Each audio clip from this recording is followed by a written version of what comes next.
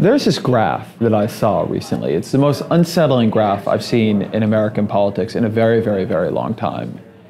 And yet it's really boring to look at. It's just a nearly straight horizontal line. The line doesn't do anything interesting at all. But what the graph shows is something somewhat terrifying. That line is showing the relationship between what the average voter wants and what they actually get.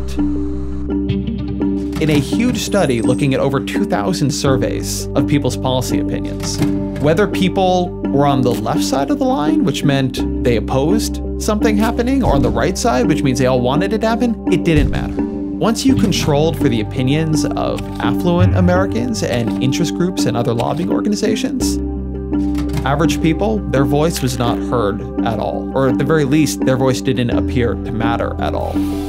Average folks only get what they want if economic elites or interest groups also want it. And all this data comes from a time when these groups were arguably less powerful in American politics. America never sold itself as a democracy. It sold itself as a representative democracy. There's accountability from voters onto politicians, but politicians, they get time in office, step away from the passions of the electorate for at least a little while, and do things that are right for the country, and then voters will judge them on whether or not they did a good job. So maybe it's the case that affluent Americans and interest groups and politicians, they're always right. And average voters, you can just safely ignore them.